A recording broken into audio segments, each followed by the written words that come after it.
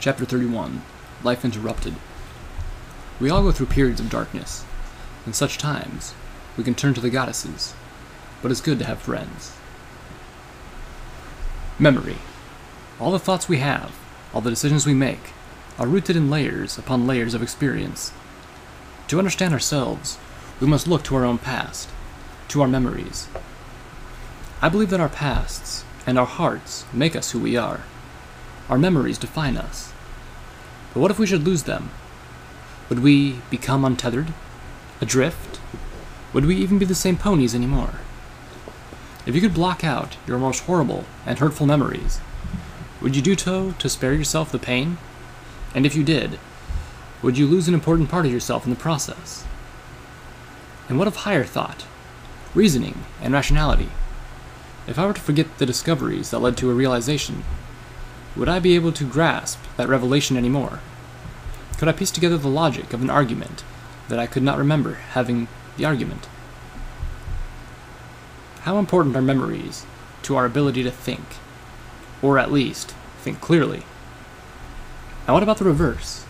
What if you add memories which were not your own?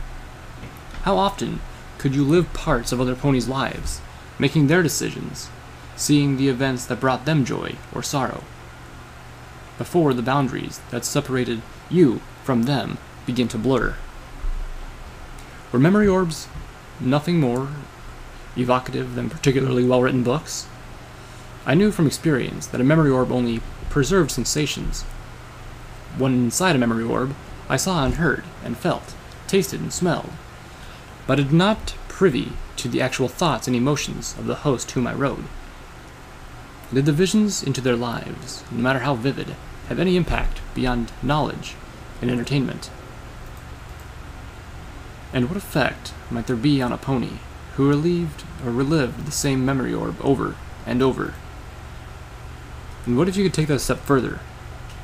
What if you could hear a pony's thoughts, read their minds, perhaps sense their memories? What if you were the goddess? What manner of pony would you have to be just to keep any sense of yourself? I stared in horror at the mob of hellhounds pouring into the streets. They came from alleys and the shattered ruins. They climbed out of windows and emerged from darkening doorways in nearly every building I could see. Every one, that was, except for the one place we intended to go, the hospital. The first had already reached the Maripony Mining and Administration Building. Some were dashing inside. Others sunk their claws into the brick facade and began to scale the walls. Calamity turned to the Enclave crates, shoving the claw-torn containers away until he reached a single, undamaged one. I could hear him whisper what sounded like a prayer, although I knew no higher being that Calamity would pray to. Then he furiously clapped at the lock's cloud keypad. The crate opened with a hiss and a wash of cool air. Inside was a bundle of fluffy white clouds. I would have faced Hoof if the noise Calamity had made at the sight of them hadn't been one of triumph. The Pegasus lowered his head and kicked off his helmet. His orange mane burst free. His wide eyes and self-pleasing smile gave me a boost of joy. He stayed hidden behind the black insectoid mask too long, and I had missed him. How did you know the combination? Zenith asked curiously. 0104. Harbinger's birthday. Calamity grinned proudly, then sheepishly admitted, 'twas on the terminal. A cloud? Yep. Y'all are in this mess because of me. I plan to get y'all out of it. He leaned his head into the Enclave crate, grabbing the cloud bridle in his teeth. He bit the clouds and picked them up. The little pony in my head was having an aneurysm. "Oh, roof," he boasted through the cloud in his mouth. He trotted to the roof's edge, facing the hospital. A hellhound clawed her way up to the roof in front of him, raising a paw full of long, flesh and armor-tearing claws. Calamity backed away, dropping the cloud bundle, which simply floated where he let it go. Blam! Velvet Remedy's shotgun went off, and the slug hit the hellhound in the center of her left breast. The flesh ripped, but it did not give. The hellhound howled in pain, toppling backwards from the impact. Thanks, Celestia, whispered Velvet Remedy, letting out a sigh of relief. I winced as I realized she was thanking the goddess, that the hellhound had thick enough hides to stop a shotgun slug at close range. Until now, I had only used Little Macintosh and the sniper rifle against them. I'd been lucky in those choices. Nothing else I had would likely penetrate. Another hellhound clawed his way to the top of the rooftop, directly behind Zenith. The zebra danced, giving a well-placed buck to the creature's chest. I heard ribs break, and the hellhound fell, rasping, fighting for breath from what I knew was a punctured lung. And a second buck sent the hellhound over the edge, catching another climber in the face and knocking them both down into the alley below. One of them hit an open waste bin with a back-breaking clang. I didn't know which had become scarier, hellhounds or Zenith, who could take them on with her hooves. Thank you kindly, Velvet. Calamity stepped back, up to the floating bundle, and gave it a kick. The clouds unfurled, rolling outward like a carpet, stretching over the street below. 3 more hellhounds pulled themselves onto the rooftop. Velvet Remedy backed up and let out a song, hitting that perfect high-pitched note. All 3 hellhounds clutched their ears.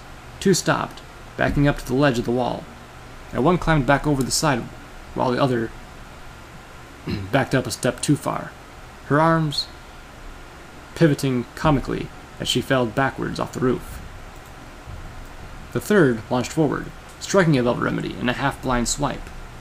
Velvet jumped away, her right foreleg did not, falling to the rooftop in a spreading pink bundle of blood. Velvet's note ended in a strangling whimper as she lifted her right foreleg, eyes locked on where the stump ended inches above where her right knee should have been. The hellhound drew back her paw, 1 claw wet with Velvet Remedy's blood. 4 bolts of magical energy struck her in the offending paw, and the female hellhound growled and liquefied. Velvet! I heard a scream of horror. Calamity dashed to the charcoal-coated mare's side, catching her as she wobbled and fell, her eyes still locked on where her right foreleg should be. I can fix this, she whimpered. Velvet fainted on Calamity's forelegs. Firelight pierced the air with a mournful cry. No! Zenith moved fast, pulling potions from her satchel until she found the right one. She shattered it on the rooftop, commanding our Pegasus. Push her wound into that, quickly! It looked like the same pudding that Zenith had given Velvet to stop Calamity's wing from bleeding him dry. Wrapping Velvet's sundering leg in my magic, I floated it to the puddle and pressed into the gloop as well. We can fix this, I moaned with determination. She can fix this. She said so. I could hear more hellhounds tearing their way through the roof from inside and out. Calamity held Velvet, looking stunned, his eyes glistening. His armor was slick with Velvet's blood.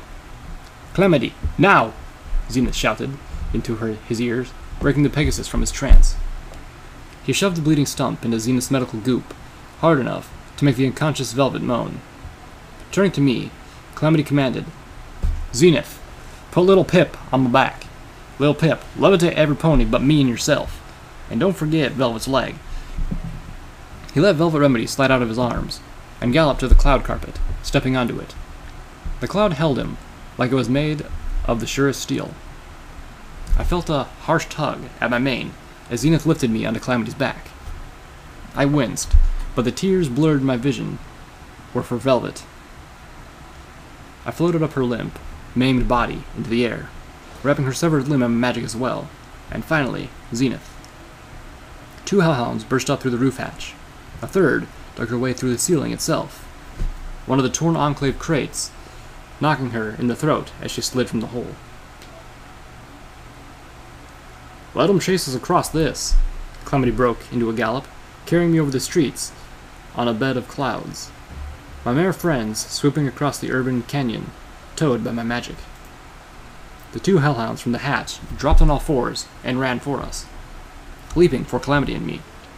They would have landed right behind us, but they fell through the clouds, as was proper for creatures and clouds, and dashed themselves on the street below. One got up, dusting himself off, then took one look at the building we were heading onto, and turned the other way. The second had broken her neck, and never got up. I figure y'all got till that beacon shuts up to scavenge what we can from the hospital, Calamity barked, turning to look back over the walkway of clouds. The hellhounds continued to swarm the Maripony Mining and Administration Building, heedless of our escape. I'll stay here and get this thing wriggled up. And I will stay here, Velvet breathed weakly, and protect Calamity. Y'all gonna protect me? Calamity gave her a politely disbelieving look. She smiled back with a glare of her own. If my voice cannot soothe the savage beasts, it can, at least, send them running. I hated this plan. Words could not describe how much I hated this plan. The only thing making me agree to this plan was a severe lack of time and the inability to see any better way, and the spark of hope born from that one hellhound's reaction. A hope that, maybe, the hellhounds had an aversion to the hospital that would protect us. Turning to Zenith, I motioned her to follow. We had no time to lose, and now we had 2 major injuries that demanded our top medical supplies. I prayed to Luna that this place had not been stripped clean already, that somehow, for any reason, this hospital was still well stocked. Ah, crap, Calamity said, still staring across the cloud bridge. I turned in alarm, my stomach dropping. Oh, goddesses, please, not anything else, please. I left my helmet. I wanted to buck him so hard. Leave it. You look better without it anyway. A thought struck me. Can you still shoot those rifles without the helmet's interface? Nope. Well, that sinking feeling was reinforced. How many shots do you have left for Spitfire's Thunder? I'll swap to a fresh clip, but I've only got 3. Plus, the 2 shots left in the current one. More than enough time to fire if he was shooting alone. I looked to Velvet Remedy bleakly. Go on, Pip. I'll take care of him, Velvet insisted. Firelight landed next to her, puffing out her chest and looking fierce. I nodded before looking back to Calamity, and then to the candy-colored heap that was the Griffin Chaser 2. Can you fix her? Yep, positive. Now go. Firelight gave me a heartbreaking look. Zenith was waiting for me at the rooftop access doors. I nodded one last time, praying to the goddesses that this was not the last time I would see them alive, then galloped silently away. Zenith and I made our way through the crumbling gray halls, with peeling yellow wainscoting. Motes of dust floated through the air, occasional debris raining down from the ceiling. I took the lead, moving quickly and stealthily, checking rooms. My EFS insisted that there were numerous enemies inside the hospital, lurking somewhere ahead and behind us. From my experience in Stable 24, I suspected they were all on the level below. It hit me as unfair that even with the signal, there would still be hellhounds inside this place hunting us. But, as I prepared to curse the heavens, wondering if perhaps I should be cursing the stars, I remembered Calamity and the bloat sprite in the closet. The curse died with a chuckle as I realized we were probably surrounded by hostile insects, bloat sprites, or radroaches, or whatever radroaches became when in presence of the taint. As I turned down a hallway, my ears perked up at the sound of a blessedly familiar male voice. Who says you can't go home again? That tenacious mare from Stable 2 sure did. And saved her whole damn home from a vicious and unprovoked attack from Steel Rangers, who intended to slaughter the stable's entire population and set up shop. But this time, children, the stable dweller had help. That's right, our bringer of light in this dark and cruel world has stirred the hearts of other ponies. And not just ponies, but griffins too. Even ghouls put a hoof into the cause. I'll tell you, children, this is the most beautiful thing I have ever seen in the Equestrian wasteland. The people, ponies, and non-ponies alike, have witnessed our heroine selflessly helping those around her, and many of us have taken to her example. And when our wasteland saver needed us the most, we stepped up.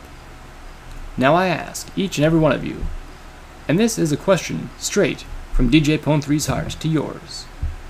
When the opportunity comes, will you step up too? I felt myself flush, but this time, the embarrassment was buried under a heartburst of love for the gray unicorn behind that voice. Her words were like a beam from a lighthouse in my storm of darkness. Let me tell you of some of the ponies who did step up, because you are not going to believe this. The Steel Rangers, a saddleful of them at any rate, decided to buck their elders and pledge themselves to helping out the suffering folk of this equestrian wasteland. You heard me right, children. Some of those metal-clad powerhouses are on our side now. That ain't easy, and their elders have ordered them hunted down. I have reports of Steel Rangers and Steel Ranger outcasts fighting in the streets of Manhattan to Trottingham. But I've also got amazing reports that these outcasts taken down raider hovels and galloped into the aid of caravans. So you should happen to see one of these new outcast knights or paladins, give them your thanks, and maybe a little ammo. I felt both thankful and hurt as I thought of Steelhooves and those who now followed him, embattled in the streets, fighting for their lives because they chose not to follow ponies who were selfish and evil. The pony in my head wondered what would happen if the Pegasi ever learned the truth about this word below them.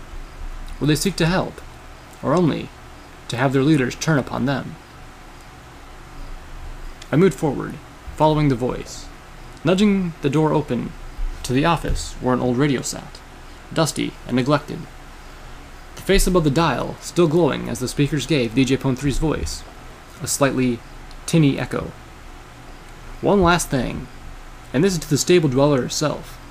Another message from my assistant. But don't worry, children. I read it this time, and it's perfectly chaste. I froze, my mind conjuring everything from another devastatingly embarrassing promise to another warning as soul-breaking as the warning from Stable 2. She says, wherever you are right now, I'm thinking of you. Look up at the darkness of the night sky, and know that I am looking up at the same darkness with you. We are never apart, no matter how far you drive to help us. All takes you from this place. For you are in my heart, always. I love you, little Pip. I felt my heart gush, bursting with joy. Aw, now ain't that just romantic? Don't that just tug at your heartstrings? When did my assistant get so cheesy? Oh, and there's a P.S. 31, huh? What's 31 mean? Mine simply went blank. I was drowning in embarrassment, burning alive from the heat that suddenly flashed through my body. Oh dear, Zenith intoned behind me, her exotic voice holding not a trace of actual sympathy. She leaned forward and whispered into my ear.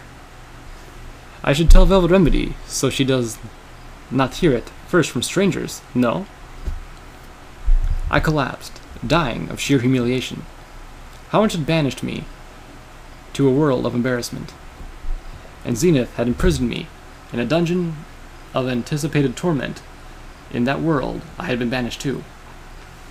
It wasn't until hours later that I realized Zenith's words carried with them the implicit hope that Velvet Remedy would survive. By making me certain Velvet would soon be teasing me endlessly, Zenith dispelled my fear that I was about to lose her.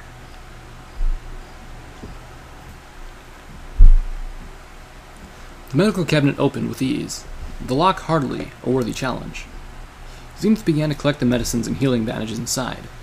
So far, the hospital had been a treasure trove of lesser supplies, but had not yielded any more potent potions we were desperately searching for. I looked across the room filled with rotten beds, tattered partitions, and toppled IV stands. A night wind blew through the broken windows, making the curtains dance like ghosts. The foul scent of 100 hellhounds drifted through the room. I glanced outside and saw them crawling all over the building across from us, like a swarm of bees. I wondered why they didn't just destroy the array, but maybe they couldn't. Maybe there was something in the pulse that didn't allow them to. Still, With that many trying to climb onto the roof, it was only a matter of time before they destroyed it, just by accident. I looked the other way, out the door. There was a nurse's station across the hall. No red lights on my EFS. I let Zenith know where I was headed, and slipped out, pressing an ear to the door. I thought I heard a snake-like hiss. I checked my EFS again, but there were no threats. The door was locked. Again, hardly a challenge. But when I tried to push the door open, it didn't want to budge. I shoved, throwing my weight against it, and heard a crash from inside the door as it opened half a yard away. Dust and old plaster blasted out from the opening. A fast clicking burst from my pit-buck. I poked my head through, coughing, and saw the ceiling had collapsed, filling most of the room. Broken terminals and office supplies littered the floor around large husks of structural material. I could see partially into the room above, where a bathtub teetered, hanging from the washroom above by only the plumbing. Water sprayed out of a crack in the pipes, soaking the rubble from the floor below and draining down into the level beneath us through a section of the nurse's station floor, which had given way from decades of water damage. There wasn't too much inside the room, but I saw I could reach a locked metal cabinet with the word "confiscated" written in large red letters. I removed my saddlebags and squeezed through the opening. The metal cabinet proved a tougher lock. With my skills, I could still do it, but it was still a worthy challenge. Enough that I felt a touch of pride as it opened. Inside were drugs, Buck, Dash, Menthols, and a variety of powerful painkillers, as well as other pills and powders, which I did not recognize. There were other things too. A memory orb, a knife with a blade that shimmered with an unnatural purple sheen, a copy of Zebra Infiltration Tactics. I floated my saddlebags to me, and with a telekinetic push, I dumped the entire contents into one of them. A tin of Party Time Menthols landed on the top. My heart skipped a beat. I wrapped the tin with a magical sheath. "Do we really have time for this?" the little pony in my head asked. "Hurry, we can dump it later." I knew she was lying. I knew I needed to get rid of it now, and if I carried it around with me, the temptation to take one when things got bad might be more than I could bear. "Oh, come on, you're stronger than that," the pony insisted. And I was, wasn't I? Or, what if Zenith could use it for a potion or something? That'd be a shame to waste. Damn it, I was taking too much time. I closed the saddlebags, floating them out ahead of me. I slithered out to the nurse's station. I had been so distracted from my inner struggle that I didn't even notice the red light at the very edge of my EFS compass. There were no goddesses. There couldn't be, for I was seeing to be allowed to exist. The Fang that shuffled down the hall before me had clearly once been meant to be a pony. There was enough pony left in his face to tell that horrifying truth. There was no way to describe the vile, sickening body of the thing. The best my brain could manage was the idea that a pony had started to melt, losing all her fur, and keeping only sporadic tufts of her mane and tail, only for the flesh beneath to stop melting, arbitrarily, and not all at once, and then begin to bloat and metastasize. Its eyes sunken and huge and red stared into mine. Its tongue had swollen and stretched, bursting out of its muzzle and spilling onto tendrils as they hung down from the wreckage that had once been its mouth. The tentacles writhed individually, as if in great pain. I was petrified by the sight, rooted to the floor with no ability or will to move.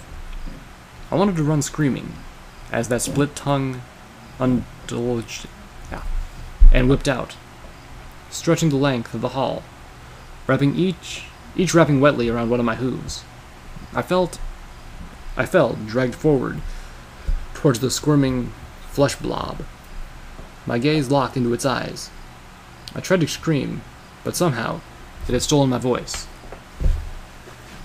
The tongues lifted me over a mass of writhing, furless tissue, as another tongue-like tentacle pushed out of its muzzle. The tentacles twisted me over. My eyes turned to the ceiling, then my paralysis broke. I thrashed, letting out a scream of horror. The tongues were impossibly strong. I could not pull my hooves free, and I continued to rotate until I faced away from it, the hallway beneath me upside down. I witnessed Zenith dash out of the room to save me, then stop, eyes wide and locked in place. I felt that new tongue slither across me, and I realized with abject terror that the flesh bob did not intend to kill me.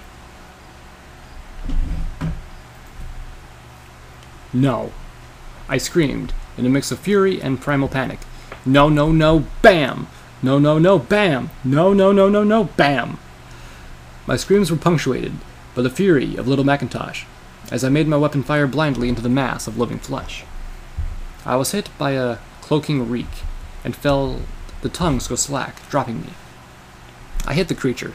Its body felt like a warm and slimy beanbag chair with grotesque muscle and sinew hidden beneath, and bounced onto the floor. I scrambled away. I felt sickened, loathing my body where I had touched. "Oh, little Pip, I'm so sorry," Zenith cried out, galloping up to me. I got shakily to my hooves. Little Macintosh's bullets had torn gaping holes in the flesh of the thing. What is that?" "I do not know," Zenith said fearfully, "but we must be more cautious. There may be more of them, and they possess a stare." We had moved through the rows of the hospital pharmacy. Our hooves left tracks through the spilled powders that covered the floor. Many of the stacks had partially collapsed, spilling their contents onto the tiles below. I waved the lamp of my pip-buck over the barely legible labels on a shelf, which held little jars of unsullied medical treasures. Zenith shut it up, a sack held in her teeth, which she had found in the housekeeping section behind us. She scooped a seemingly random choice of the tiny jars into the sack with a hoof. I didn't know if any of those would help either Calamity or Velvet Remedy, but I learned to trust the value of Zenith's alchemy and brewing. We both froze at the sick, shuffling sound of another of the flesh bobs. Dropping the sack, Zenith moved towards the pharmacy counter as I moved to the pharmacy door. Zenith pushed herself up, peering over the counter cautiously, and didn't move. Every muscle in her body was locked in place. I could hear the softest sound strangling from her throat as the slick tongues in the thing in the room beyond distended and stretched into start wrapping around her. I darted out of the pharmacy and around the corner, getting the barest glimpse of the creature before squeezing my eyes furiously shut and firing several bursts from my zebra rifle into where the creature had just been. I heard an unearthly squeal and was assaulted by the acrid stench of the thing's blobulous flesh burning away. I opened my eyes to see Zenith wrenching herself free from the limp appendages as the fire climbed up them towards her. She barely avoided being burned. "Sorry," I said with a grimace, as we both coughed and gagged, mentally noting that the zebra rifle was no longer to be used against these, or for that matter, any tainted creatures, considering my run of luck, when pairing the two. Zenith tied off her bag, and I helped tie it across from her satchel. Together, we moved to the nearby stairwell, not taking time to peek in the garbage bins. This was already taking far longer than I was comfortable with, and that discomfort didn't even include the creepy itching that was starting to spread inside me. According to the old paint, the next floor down was the emergency care and operating rooms. They were our best bet for extra strength restoration potions. We had to sneak up on them from behind, we quickly learned. To look the slithering flesh mounds in the face was to be paralyzed, mind and body. We did not know if these things could affect more than one mare at one time, but neither Zenith nor I were foolish enough to risk it. They were, however, the opposite of hellhounds in many ways. They were slow, stupid monstrosities, possessing no tactical skill, driven only by the basest of urges. and their flesh was weak. Even a low-caliber bullet would cause great, sinking ruptures in their tuberous bodies. We made it to the surgical level. Benches lined the walls that had once been a small waiting room. Rotted periodicals stained the floor. There were a few pony skeletons in here, 2 with cracked pelvic bones. An ill shudder racked me as it occurred to me that the pony mares had not been killed by the horror which had invaded them, but the horror that had come out. Beyond the waiting room was a hallway which ended in a swinging pair of double doors. Midway down the hallway were 2 heavy, vault-like doors, each with a wall-mounted terminal. One of these was the medical supply room for the floor. The sign above the other one simply stated, isolation. The one bright point was that the hospital seemed entirely unscavenged. There was no sign of hellhound claws. There was no mystery anymore why they shunned the place. Oh dear, came a slightly tinny voice from the other side of the swinging operating room doors. My EFS was picking up 2 entries, one of which was a non-hostile presence, the other glowing red on the compass. Mrs. Tulip, I'm afraid you've come down with a serious case of death. I'm afraid this is beyond my meager skills, but I do recommend plenty of bed rest, and I will alert the next available doctor to your condition. The 2 of us crept down the hall, stopping at the terminals. The one to the medical supply room was dead, leaving me to pick the lock telekinetically.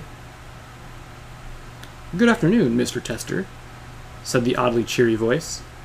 I am pleased to see some of your color has returned. Let me change your IV tubes for you. No, don't fuss. You only make this harder. The straps are for your own good.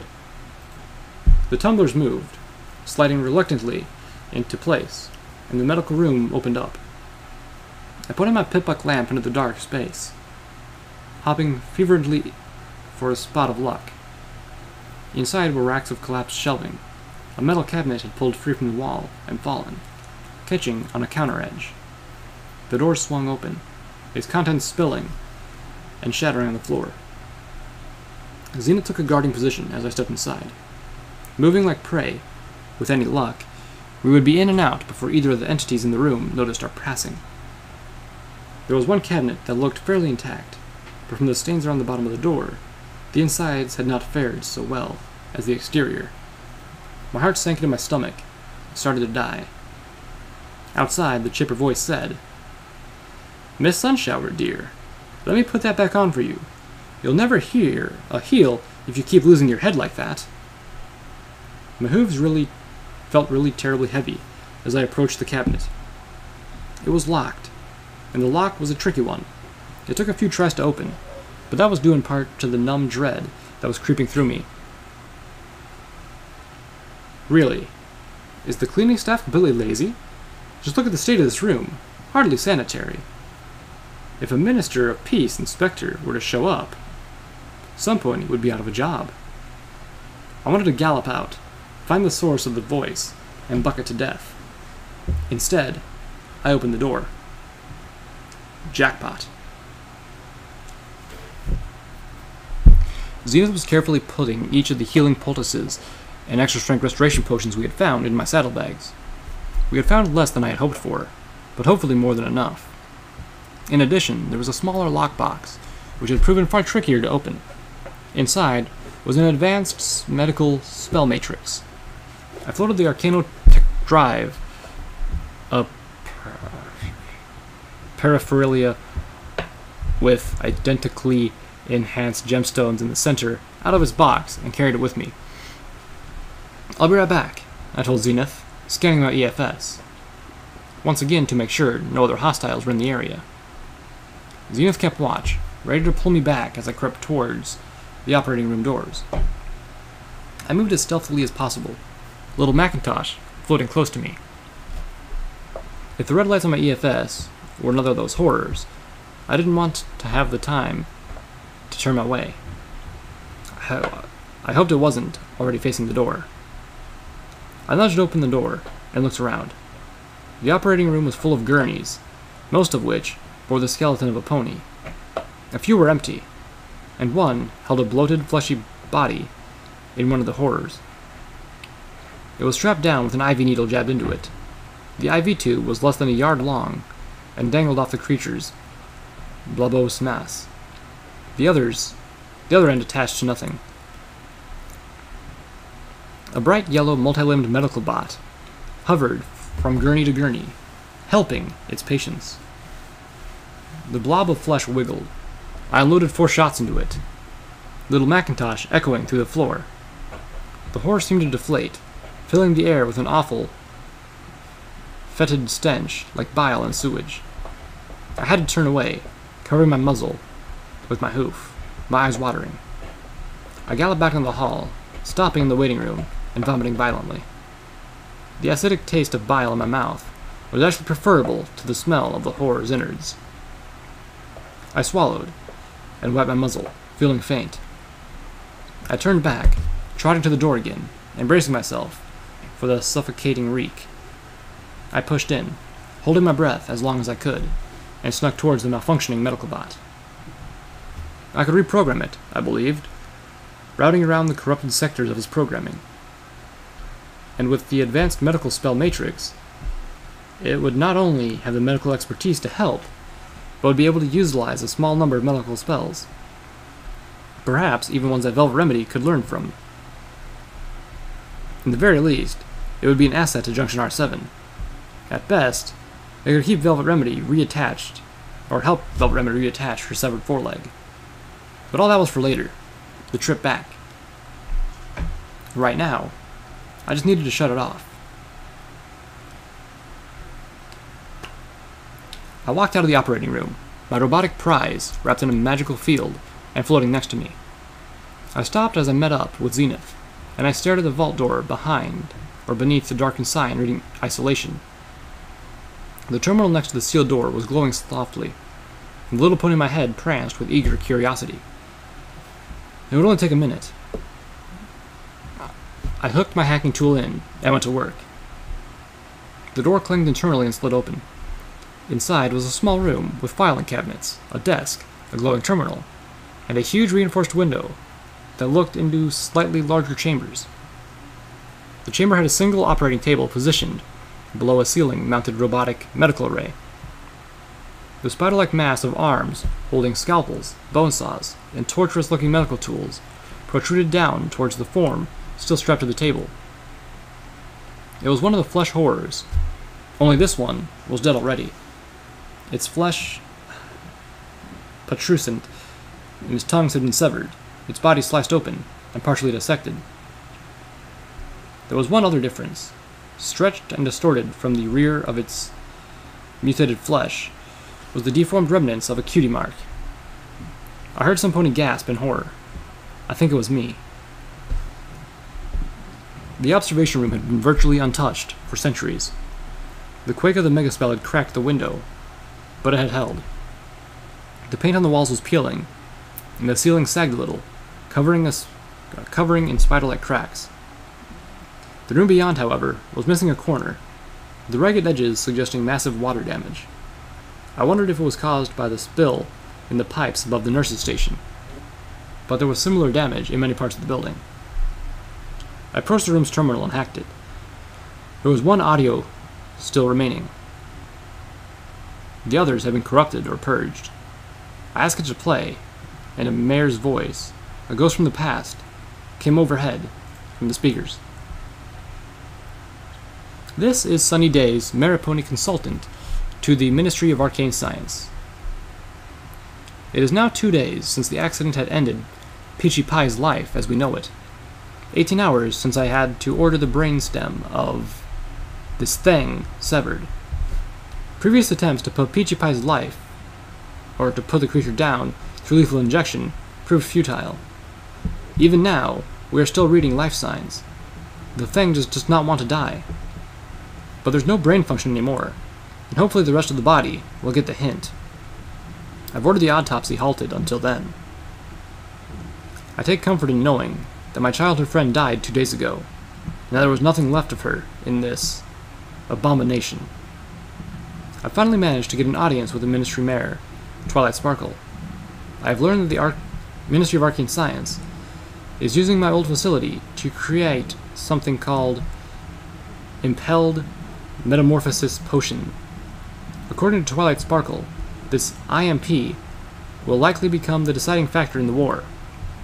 It is clearly our hope that through medical augmentation, we can bring the war to a swift conclusion. The Zebras have been engaging in mystical and alchemical augmentations for years now, and it sounds to me like the Ministry of Arcane Science is determined to beat them at their own game. I questioned Ministry Mayor Twilight Sparkle about the contents of the barrels now being stored in the caravans, or the caverns, underneath Splendid Valley. She revealed that these barrels contained effectively the very same transformative magical brew that the Arcane Science Ministry is testing for use on pony volunteers. According to the Ministry Mayor, the process for creating IMP is extremely delicate and demanding, and apparently her standards are even more so. Any batch that is flawed in any way, any batch that is not absolutely optimal, is sealed up and discarded. In Twilight Sparkle's own words, if she is going to ask ponies to trust their bodies to IMP-induced transformation, how could she dare give them anything but the most perfect versions of the potion possible? The Ministry Mayor is absolutely horrified to hear of the accident, and appalled as I told her what had happened to Peachy Pie.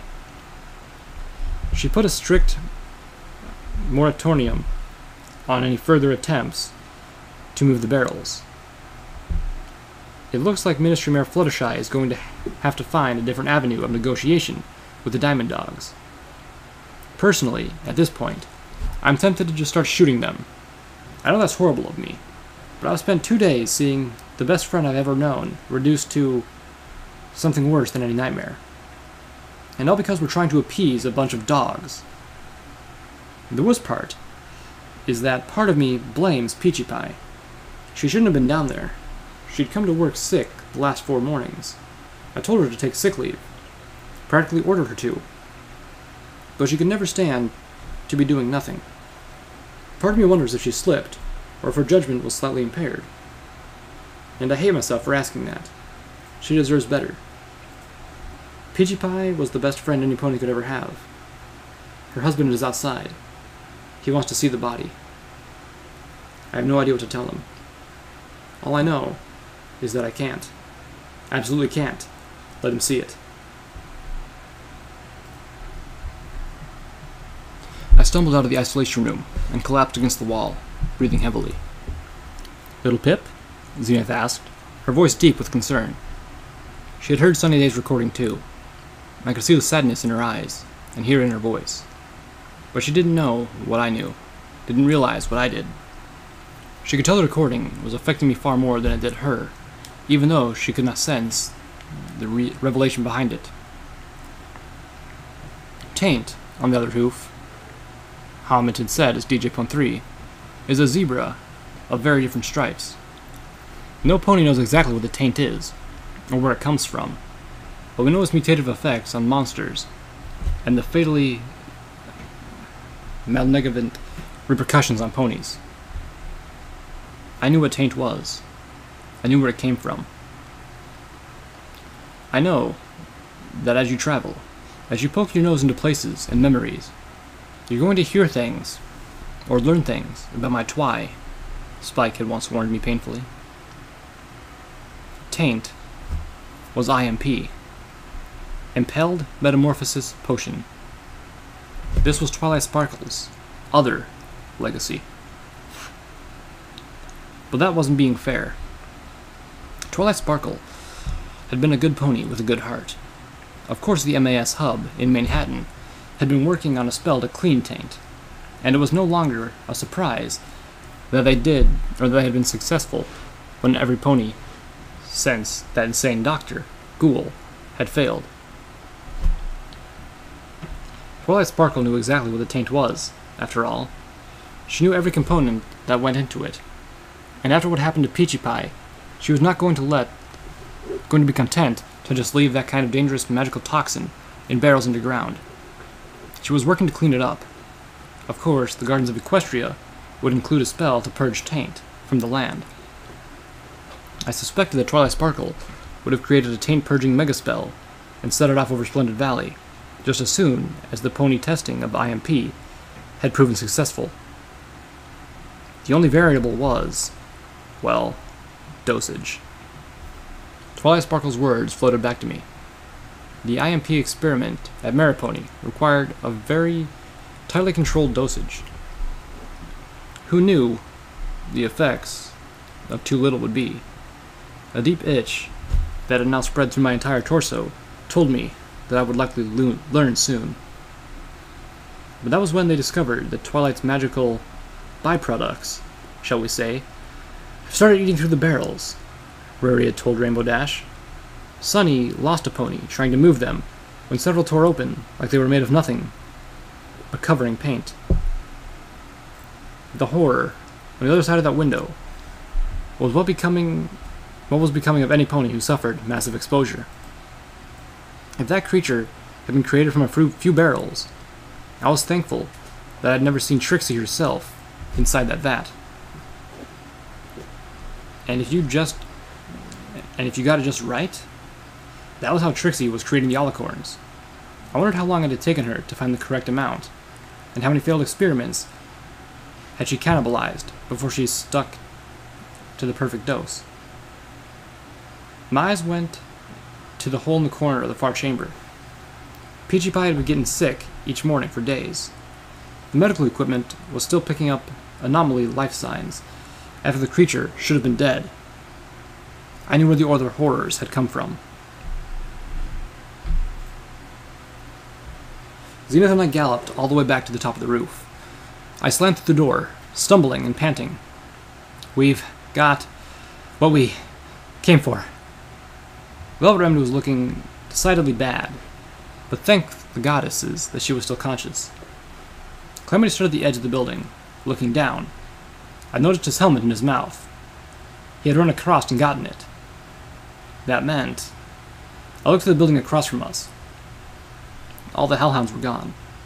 The antenna array was smashed to pieces, except for the edge, casting a glance, or at the Griffin Chaser, too.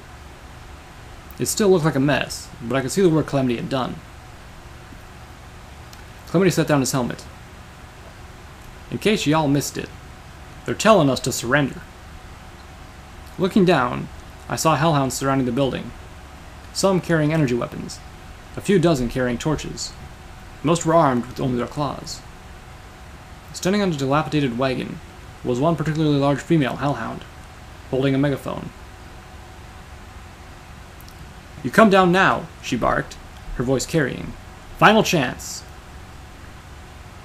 And I really hoped we could treat Calamity's wing and Velvet Remedy's leg here, but that was no longer an option. Come on, Calamity, let's go. Grimly, not grimly, I don't get why they ain't swarmed us yet. Grimly, I answered. I do, and trust me, you're much happier not knowing. He turned from the ledge and picked up his helmet again and walked towards Velvet Remedy, his eyes looking older than they had the day before. Not your fault, Velvet Remedy insisted to the Pegasus as he laid down next to her. He set down the helmet and nuzzled the charcoal unicorn. Yes, it is. I'm the one who got his wing shot, and I'm the one who wanted to snipe the hellhounds. Y'all faced all this shit helping me. And I ain't gonna forget that. Not ever. Suddenly, the whole building shook. A thunderous rending boiled up from beneath us. A massive fissure tore across the roof of a few yards back from the south side edge, and the entire southern wall of the hospital collapsed with a monstrous roar. The goddess-damned hellhounds were taking out the fucking foundation. Out of time, everypony, I shouted as I climbed into the Griffin Chaser and tried to figure out how to operate the Earth Pony contraption. Thankfully, it was rather simple. While the mechanics used a spark battery, augmented assist, the whole thing was basically pedal-powered. And Zebra, I added. Gather together. We're leaving. More of the building began to collapse. The roof canted, and the Griffin Chaser 2 began to slide towards the ragged edge. I wrapped everyone else in a field of magic, making sure to include the medical bot, Velvet Remedy's leg, Calamity's helmet, and Xena's sacks of medicine. I started to pedal as hard as I could. The gears and belts and chains on the Griffin Chaser 2 squealed in protest. The blades began to spin. With a horrendous rumble, the hospital roof fell away beneath us, and the hospital collapsed into billowing clouds of smoke and debris. We didn't fall with it.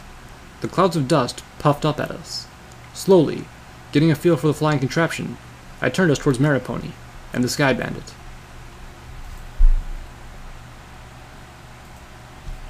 After everything that had come before, there was nothing I could do. Zenith was brewing a potion, using her mix of her own supplies and the chemicals we had just gathered. I could smell the odd scents coming from the pot she held over the cook fire. Zenith told us this would augment Velvet Remedy's own healing, allowing her leg to heal fully and properly once it was reattached. It would also permanently alter her, like previous brews had altered me.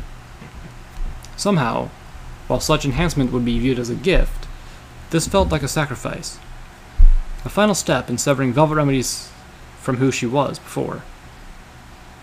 After this, she really wouldn't be the same pony anymore. Calamity had refused to leave Velvet Remedy's side the entire time I had spent reprogramming the medical bot. While I was at it, I'll admit I had changed the robot's name.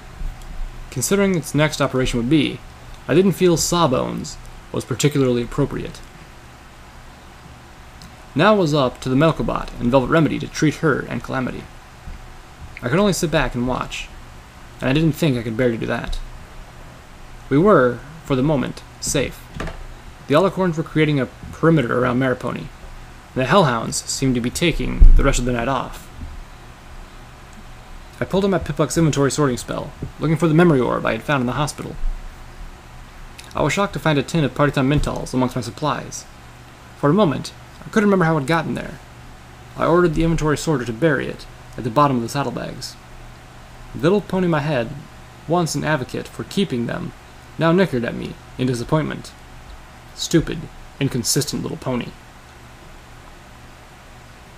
I floated out the orb, laying it on a chunk of rubble in front of me, and quickly captured it again as it started to roll.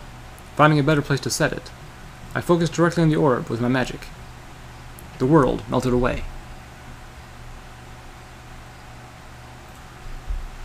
The world smelled of scented lotions and effeverent fragrances. The floor beneath me was uncomfortable. My flanks lounged into plush carpeting. I felt warmth and weight pressed against me from the mare wrapped in my forelegs. Her tears soaked into my coat over my breast.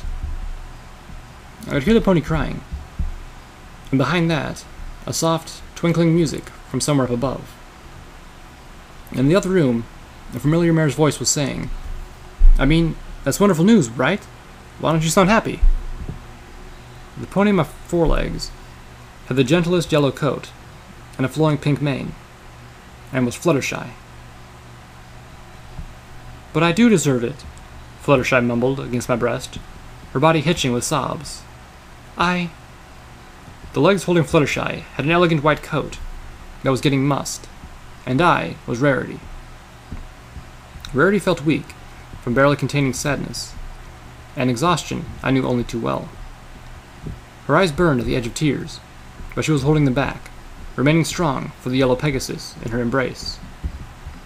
Fluttershy wailed meekly, "I am a traitor." "I don't believe that," I heard my host say gently. "Rainbow Dash was..." Fluttershy turned her face to me, her eyes overflowing with tears. "Rarity, I gave megaspells to the zebras." I felt my host tense, her eyes growing wide. But still, she didn't let Fluttershy go. She held her, her voice shocked, but her tone non-judgmental, as she asked, "Why would you do that?" Fluttershy gave a wretched squeal as she felt Rarity tense. Her expression told me she expected to be rejected, pushed away, maybe worse. But there was a tone of resolve in her voice when she answered, "To stop the war." Rarity shook her head. "How?" "You remember the test? I have healing spells that megaspells will let me heal almost anything. Zebras have potions that allow them to regenerate wounds, and a megaspell will make their whole army like that." Have you seen Twilight's new shield spell? A mega spell shield that could protect a whole city. Fluttershy looked at her unicorn friend. Fierce determination shining behind those large eyes that were shimmering with tears. If both sides had mega spells, we wouldn't be able to kill each other anymore. They'd have to stop fighting. I felt Rarity shudder, a knot forming in her throat. The tears she had been holding back now began to flow freely. She knew, I could tell, that such was not the way either side was going to use this gift. Oh, Fluttershy. As the first tear raced down her right cheek, Rarity leaned forward, brushing aside the flowing pink mane that obscured most of Fluttershy's face, and planted a kiss on the Pegasus pony's forehead. You were always the best of us. She hugged the Pegasus tighter. Never, ever regret what you've done, darling. She held Fluttershy's head against her breast, so the Pegasus could now see her weeping. In the background, I could hear the other voice saying, "What? Oh no, my sister's fine. I recognized the voice of Sweetie Belle now. We're at the spa on Leaf-Fall Lane. Rarity's been here all afternoon, trying to get Fluttershy to stop crying." Fluttershy shuddered, whimpering. Rarity? I can't breathe. Her meek, hesitant tone suggested that she'd accept it if Rarity just kept squeezing her.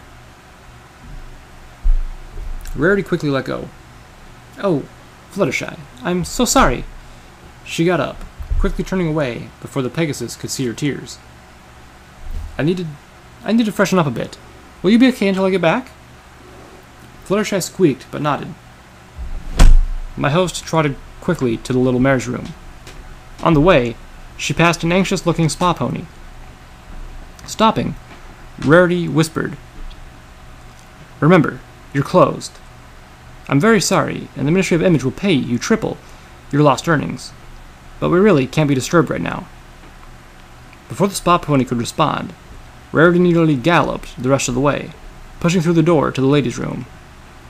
As the door swung shut behind her, I could hear Sweetie Belle saying, "Fluttershy says Rainbow Dash called her a traitor." Rarity's nerves felt fried. She was shedding tears, and it was making it difficult to see.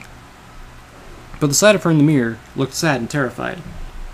Her horn was glowing, and something floated out of her side purse. She wiped her eyes with a forehoof to better see the framed picture. It was the Ministry mares, all together, looking much younger, maybe my age. They were looking disheveled, but happy, wearing once elegant dresses that appeared to have been worn through a wrestling match. There was Spike too, but not Spike as I had known, or imagined him, baby Spike. They were all gathered around a round table, covered in what looked like donut crumbs. I don't think I can take this anymore. I was nothing before you. You're the best friends a pony could have. The best ponies ever." Rarity choked up. And it feels like I'm losing all of you." Rarity's whole body shuddered. She looked up at the mirror and was shocked by what she saw. Turning to the sink, she splashed water onto her face and tried to wash away any trace of her sadness. Looking up, she drew herself up tall. "Stop feeling sorry for yourself, Rarity. Fluttershy needs you." Her horn glowed again, opening her purse and lifting up the picture. The door pushed open. Rarity turned, a natural-looking smile already forced into her muzzle. Her eyes widened upon seeing Sweetie Belle looking mournful. "Sis, I'm sorry to interrupt, but..." "Yes?" Rarity said with hopeful cheer I know she didn't feel. "Applejack's been in an accident." I could feel Rarity's body tense. "An accident? Is she all right?" "She's in a coma, but the doctors say she'll recover." At the word coma, Rarity's magic imploded. The framed picture dropped to the floor with a clatter. "Apple Bloom says Twilight Sparkle's on her way to see them. She wants to know if you and Fluttershy can come see Applejack too." Rarity swayed, forcing her voice to not waver. She informed her little sister. Of course we will. Fluttershy and I will head to Manhattan right now. She gave her sister a smile. And will you be coming too? Sweetball nodded. I've already made arrangements. There's a train leaving in an hour. The younger unicorn slipped back out, closing the door behind her. I'll see you there. The moment Rarity was alone again, the usually elegant unicorn swayed on the verge of fainting. As she braced herself against the sink, her eyes fell to the picture on the floor. A slight crack now ran down the glass, separating Pinkie Pie from Fluttershy and Rainbow Dash and Twilight Sparkle. The unicorn mare whimpered softly. Her magic wrapped around the picture and tucked it back into her purse, then drew out a familiar headset. She touched her hoof to the ear bloom. Rarity turned the mirror, looking at herself. A look of sad determination crossed her face. A voice cracked in the ear bloom. Hello? Ministry of Image? Mistress Rarity's office? This is Rarity. Contact the Ministry's top magician. Tell him I've changed my mind, and that I'll need his services on that special project, after all.